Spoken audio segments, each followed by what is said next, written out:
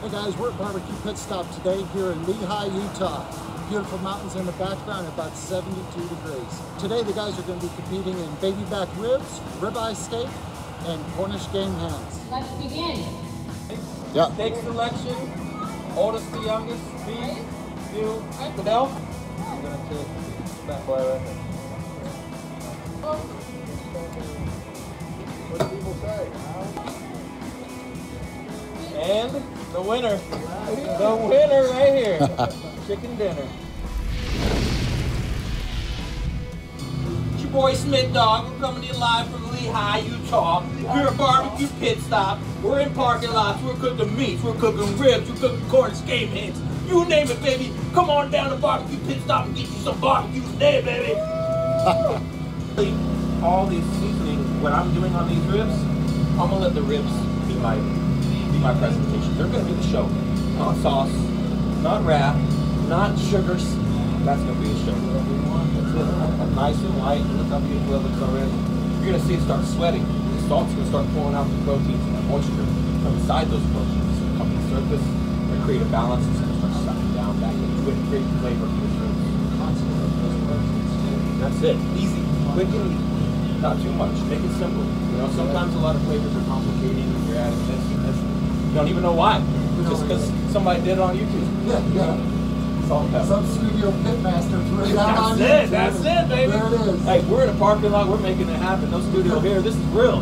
Cooking in the parking lot. Absolutely. All day. Awesome. That's it. All right, so another one of our competitors, Curtis Nations from Utah Barbecue Company. That's right. So we're here. We're going to get ready for this little rib competition. We got some baby backs here. They look great. I always like to start on the back, so we're just going to get going. Okay. What I like to do for a contest is I'm going to get turning ribs from about right there to right there. So I don't like to put anything on the smoker that I'm not going to use. It takes a lot longer to cook, so I'm going to cut these first few bones off of here. I've heard that before. That's good. So yeah, I'm going to cook maybe 8 ribs out of this whole thing, just because I know that's what I want from. So I wouldn't. now when I go to Memphis in May, I'll pay a guy to do this, and it's a lot easier. Get a whole other animal. Oh yeah, he comes in with a bone saw and cuts you down right there, so you don't have to spindle or sit flat. It's unreal how much difference. Yeah, it's a whole. So he trims all this darker meat off the top for me, so that it's all right on.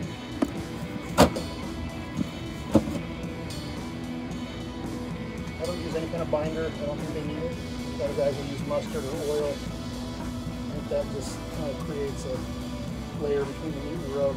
Don't have to work through to get in there. I really like the color of the filet fries. It does have a very nice color. The salt in that's going to penetrate that meat for you too. Very cool. Awesome. My name is Fidel with the Utah Barbecue Company right of Lehi, Utah. So we're doing the steak throwdown here with the SCA.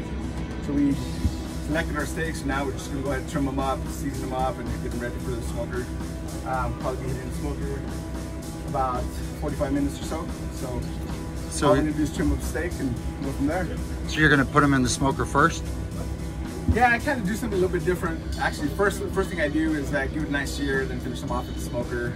Kind of get the best of the two worlds, I think. So all we're doing here is just taking off all the fat around the edges. We're trying to make it more appealing presentation. And all we're really doing is just taking all the big chunks of fat on the outside, stuff that never really going to cook down or render out. So I always think it's easier to take a small cut rather than a big cut and then just kind of chip away at it if you will. So all we're doing here is just taking off all the fat around the edges. We're trying to make it more appealing presentation. And all we're really doing is just taking all the big chunks of fat on the outside, stuff that never really going to cook down or render out. First thing I like to do is just go ahead and make all the big cuts and then go in and do all the final cuts at the end. So I always think it's easier to take a small cut rather than a big cut and then just kind of chip away at it.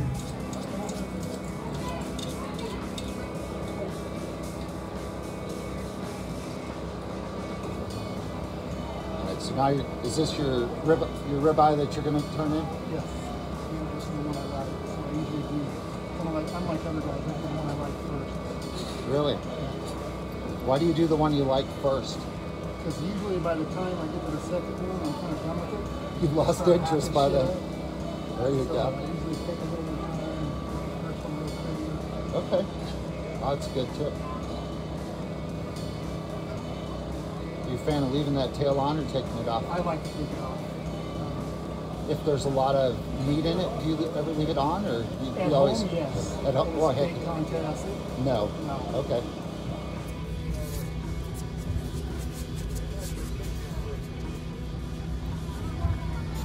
Yeah.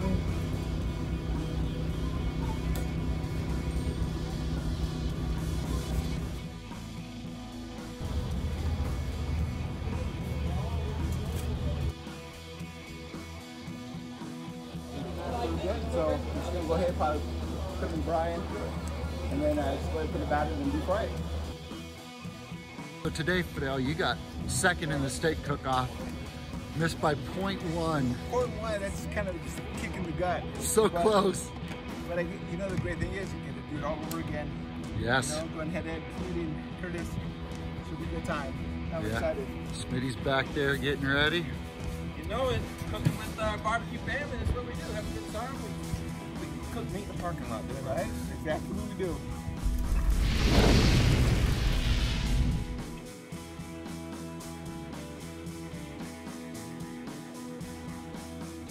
What do you think, Smitty? They look golden, beautifully delicious. Coming along nicely. I want to get that skin a little bit more crisp, so leave them on for a little bit, then we'll figure the skin out after that's done. Looking good, got your Ribs ribs. starting to get tender on me. See when I pick them up, when they start to smile, they're getting happy.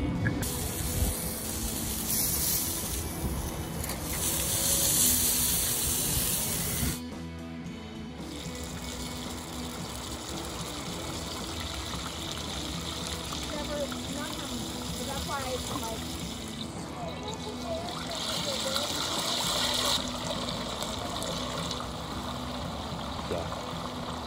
5:30 turn in. Thank you. See? You happy with them? So far I am. So I'm gonna let it go. It's about another hour or so before I wrap. Okay, perfect. Go from there. See where I am in about an hour.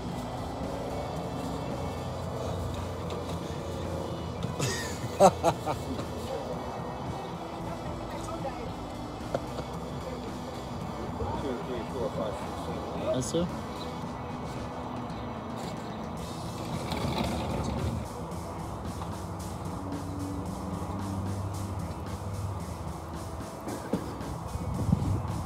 Is that fear I see over there? Nope.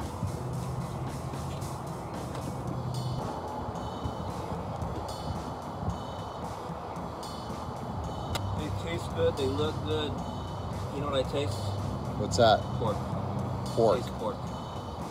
That's what you want to taste on these ribs. I'm not trying to taste all the sauce and all that stuff. I want you to taste beautiful, awesome pork ribs. Good looking display, brother. Wow.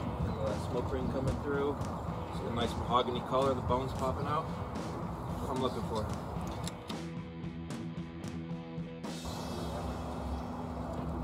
Oh, I got it.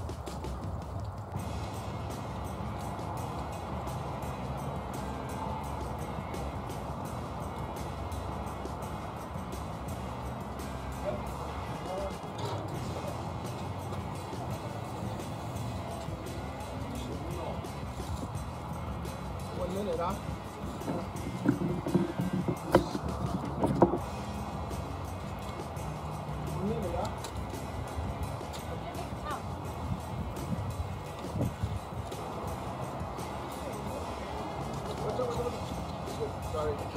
You're okay. Might be your last box you ever did together. So it's weird though, because we're used to doing KCBS events, so if you're late, you're late. There is no exception. You know that time's out, you flip the clock and you're done.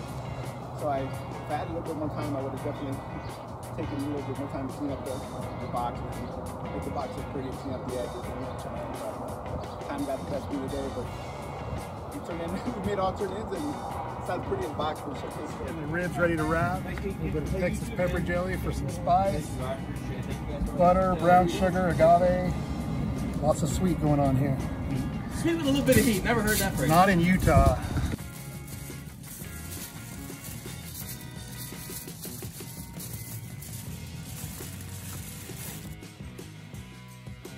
Not my prettiest, but it'll do. Who has my prize money? Oh, okay. There's Mother's Day gift. That's Yeah. not a Corona, is it? I'm gonna take It is not. It is not. It's not a that girl. would have been a good one to get. Is that or you good? Yeah, you right there? Yep. Everything.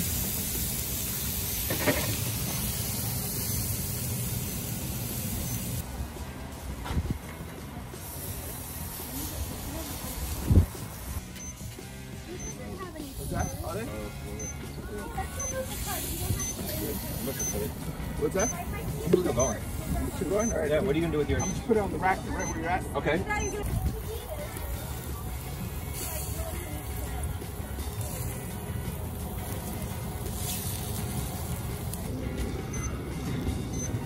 Got the guys are actually sharing a grill here.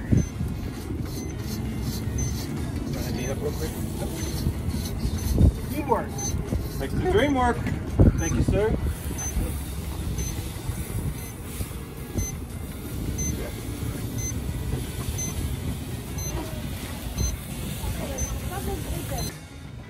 Getting a little stressed, are you? Just a little bit, but we should We're just get cooking the going. parking lot, baby. Right, right.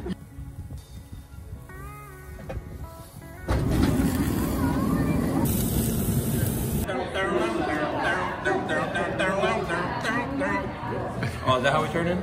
Okay, I thought we had to do something. You had to dance like Did that. you dance? No, I didn't. Damn, points off. Points off for you, man. SCA Showdown. Awards time. We're going to do steak. Hey. Third place. Ticket number 2193. Right here. Third place. You got top 3, baby. Down to us, Got that. Woo. Top 3 out of. All right. Second place in steak. 2195. Yeah, seconds. There we go. Second. Nice work.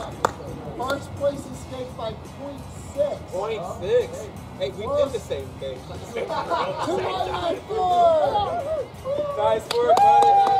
Yeah. Alright. The Cornish game in. It's true. Yeah. All right, third place. Ticket number 2197. Just kidding. 2190. That's me. Woo. I know when you guys broke up the fire. Oh my god. Second place, 2192.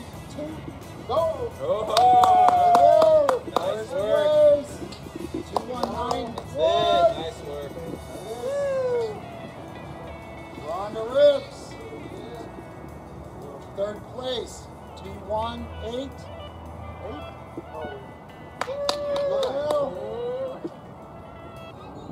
Second place, 2187. That's me. Woo first. Nice job. I smell a pattern. Uh-huh. First place, 2189. Nice work. Alright, we're top 3 in the SCA Showdown. Third place with a score of 626.4. Our man from Arizona, Sterling Smith. Third place. Alright, second place. Not sure where the guy lives, but I think he drove about 9 miles to get here. Curtis. Second place. Alright. First place. I know this guy drove 4 miles. Achilles heel. Fidel. Yeah. Sorga. Nice work, buddy. Nice work. You just won this thing. Congratulations.